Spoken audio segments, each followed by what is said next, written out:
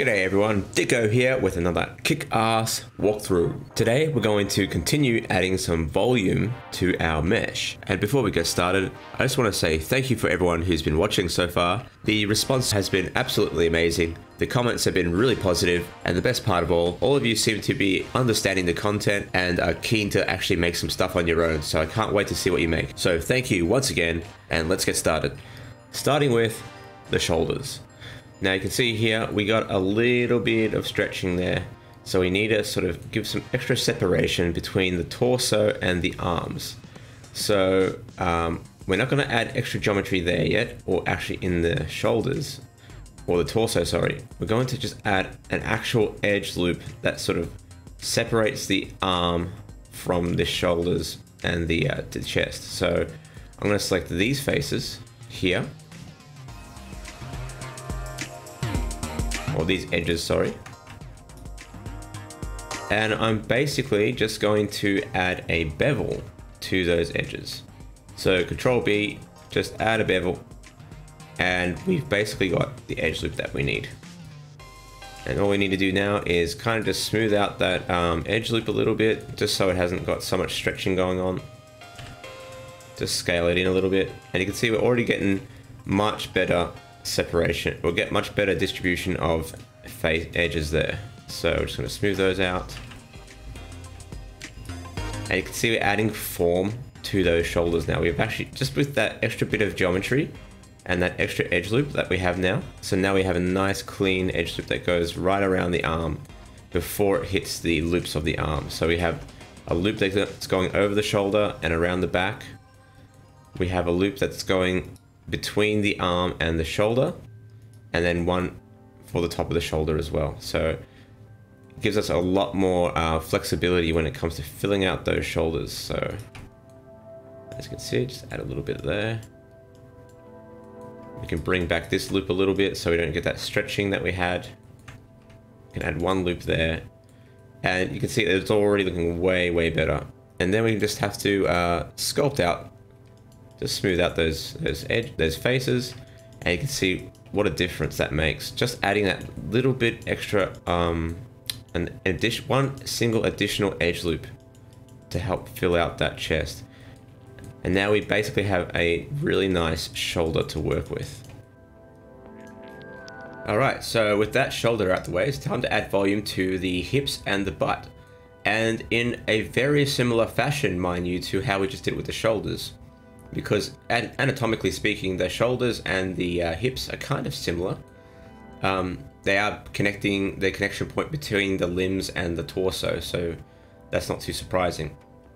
So what we're going to do, we're going to select a very specific set of edges. So we're going to select this edge and this edge. So we're going to follow the pattern as I'm showing you here, and I'll explain in a second. So basically, we're going to select the middle edge here, where we get the connection or the change in direction of the hip to the leg. So where we have this 5-edged star, we're going to switch the direction down just one face, and then follow the edge loop along the thigh or the upper hip up to that point where we see that five pole again there, and then redirect that selection exactly as it is at the front. And then we're going to bevel that selection like so. So we get this edge loop. So now we have some extra volume straight from the bat, and I'll demonstrate. We have an edge loop that follows in and around the middle of the hips. We have a edge loop that follows around the butt, and now we have this edge loop here that follows around the body. And notice how we're getting that change of direction now. We're getting that change of direction as it goes, you know, to form that sort of buttocks sort of shape. Now it's worth noting that the butt cheeks actually sit lower than the crotch area. So your butt cheeks should be sitting a little bit lower than the crotch at its lowest point. And to demonstrate, let me just show you some stock photography of a woman standing in profile. All right, so yeah, just inspecting the body here, you can see that the butt curve actually sits below the curve of the front of the crotch. So the actual body, the crotch line actually is underneath like so, and then the muscle of the butt is actually extending below that. So we actually have to model that into our mesh and be aware of that. So starting from the back, we need to add an extra edge loop down the center line. And then if you notice here, we want to start with this edge loop at the top here to form the shape of our buttocks. So just above the hip, we're going to actually delete some faces. Make sure you don't delete the center line completely, but we're going to use one center line as a change in direction. So we're going to delete those faces here and then just delete them. And then we're going to select these edges and then smooth it out like so. And then just spreading it out a little bit. And then we're going to extrude out these edges to form the edge loop or the change of direction and flow of the buttocks.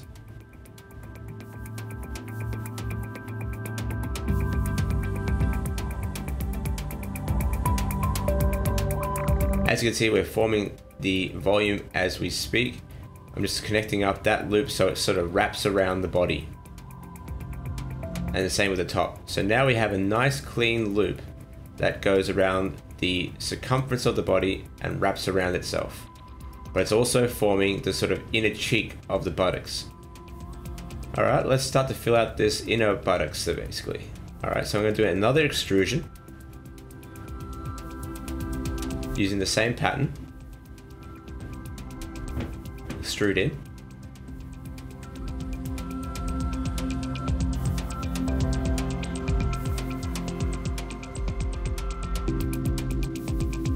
And we're going to add another edge loop at the front of the body so we can use it to add some volume to the butt.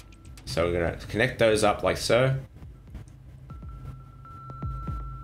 We're going to connect the top of the loop again like so. And notice how now we just have a hole to fill in the body. Just cleaning it up a little bit using the sculpt tools. And now it's just a process of filling in the buttocks in a very considered manner. And I might have to add some extra geometry down the back of the spine. So in this case, I'm going to delete the top of their neck because I don't want those edge loops to go around the front either. So I just want to add one span down the back of my body. And that will travel down the leg. All right. So I'm just starting to fill out the back of the butt. Keep an eye on your edges. Make sure you're connecting them in a very considered manner. And again, this takes a bit of trial and error, so you know, a little bit of practice goes a long way.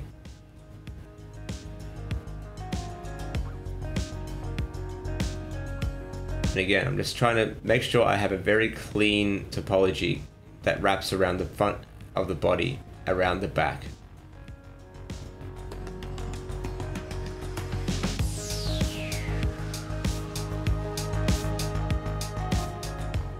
So I just added another edge loop there, and now I'm just filling in all those little niggly bits that need to be filled. And once we sculpt it and smooth it out, we're going to get a very clean distribution of edges along the hips and the butt and the front of the body. And look at that, we're starting to see that bikini line come into play there. And now it's just a matter of just pulling those verts, sculpting in the volume, bringing those hips back, and we're basically done with the butt. So sometimes when I'm sculpting, I like to apply the mirror tool. That gives me a smoother sort of transition when I'm sculpting down the center line. You might get a little error here, so just turn off our face sets and then just, you know, just sculpt out, smooth out those faces along the center line.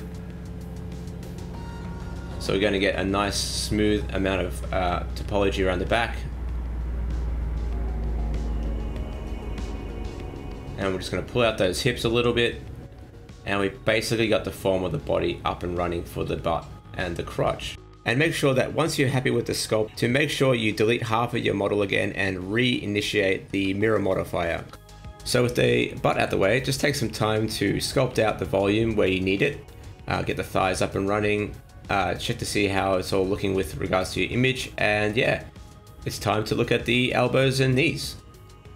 Alright, moving on to the elbows, and this is not too difficult. It's just about adding some loops and extra geometry into that point of articulation. So starting with our selection, we're just going to go into face select mode, select these faces. So we're going to select about half of the loops or the faces in our arm loops, going down the center line basically. So from the center line of the body, like this center line and this center line, we're going to select those faces.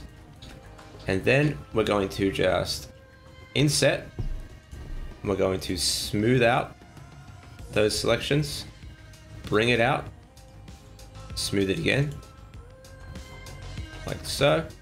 And then we're going to merge some verts. So we're going to merge 1, 2, 3, and 4, merge to last.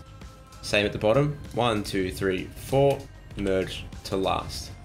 And then we're going to delete these edges. So we get a loop that travels down from the shoulders, around the elbow, and then back down the body, like so. We get something like this. And then the same pattern happens in the opposite direction toward the hand. All right, and then we're going to add something known as a double diamond loop. So we're going to repeat the process, but within that loop, essentially. So we're going to do the same thing. Inset, bring it out a little bit, smooth it, and then same pattern, 1, 2, 3, 4, merge to last, 1, 2, 3, 4, merge to last, delete those edges, and then we can just sculpt in that elbow a little bit so we get a smoother transition. And that's basically it. And you can see we have a double sort of pattern going on. 1 loop, 2 loop, 3 loop, 4 loop in that pattern basically. And we can add a few more loops into the arms now, and you can actually flesh those out a little bit if you wanted to. So we've basically got the geometry of the arm sorted, and we can basically repeat the exact same process in the legs. So 1, 2, 3, 4, 5, and 6, and one more, I think, down the center line there. 1, 2, 3, yep. Same process. Inset, bring it out, smooth. So you get that knee. You see the knee coming into play here. Then 1, 2, 3, 4. To last, 1, 2, 3, 4 to last, and one more repeat of that process once we delete these edges.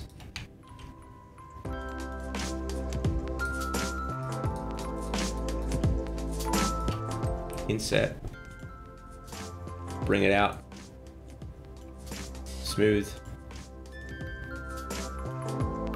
and then again, same process. Merge 1, 2, 3, 4, merge to last. 1, 2, 3, 4, merge to last. Select those edges, delete them, and again, we're going to get the exact same pattern we had in the arms. 1, 2, 3, and 4. Perfect. All right, so all we need to do now is just sculpt out those knees a little bit. And we basically have our volume preservation sorted. So I added a few loops there just to fill out that definition a little bit. And now that's basically good to go in terms of volume. The volume we added to the shoulders, the butt, arms, and legs. And if you were doing a male character, you're basically good to go. But since we're doing a female, we've got to add those breasts. All right, so let's add some breast tissue. And in terms of topology, it's actually quite simple, but in terms of getting the form and shape right, it can be a bit difficult, but that's all right. Let's just jump right in and get started. So firstly, I'm going to select the faces I need. So I'm going to select these faces. Basically, I'm going to not select the center line. Don't select the center line or else you're going to get some fuck uppery. So select those. I'm going to smooth out that selection a little bit. I might circularize that a little bit as well. And just pull that out just a tad. And then extrude. Obviously that looks absolutely ridiculous, but it'll make sense shortly. So we're just gonna manipulate those faces a little bit and get the proportions right with this very basic topology.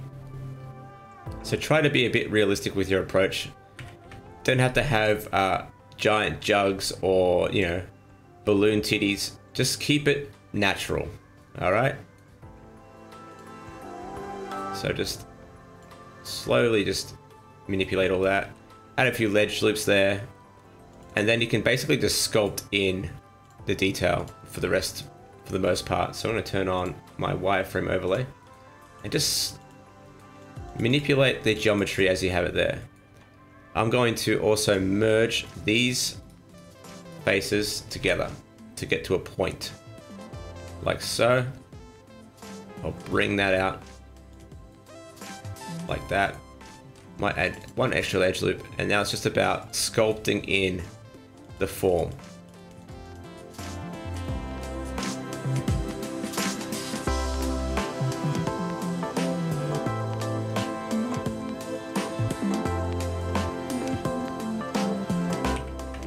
And as you can see, always approach these sort of forms from every angle.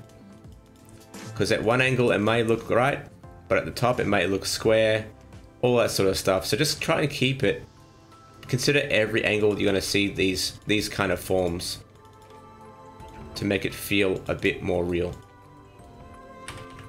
And I think that'll do for now for this character. So let's jump into Mixamo. Before I do that, I might just bring in the arms a little bit. Just bring in that form there. So I'm going to select that edge loop. Just bring it in a little bit. Flatten that out. Just a little bit. That's looking better. You can also add an extra edge loop there if you want to. And just sculpt out some of the form. So if you feel like you need to add some extra geometry where needed, you can, because we have those edge loops and we have that geometry to play with without fucking up the rest of the model. Alright, cool. Alright, let's jump into Mixamo and give it a test run. Alright, I've taken the time to import both versions of our mesh from Mixamo. So I have our initial mesh from the start of the video and our mesh now that it's been edited with all our volume preservation additions to the topology. So I've got a bit of animation, so let's play it back and see what the differences are. Now, I don't know if you saw the differences there, but they're very clear to me. And if we just stop at a certain point, here's a really good point here. There's some very clear and obvious improvements, namely in the knees, in the butt, and in those elbows. You can see there's a clear change. So obviously in our initial version, we have our knees, which are looking really soft. The transition is super soft there. Whereas with our knees in our updated, new and improved model, we're getting a nice clean transition in that articulation at the knee joint. Same goes with that elbow. Look how soft that elbow is compared to this one. We're getting that nice hard edge there. Just with that little addition that we added in about 5 minutes.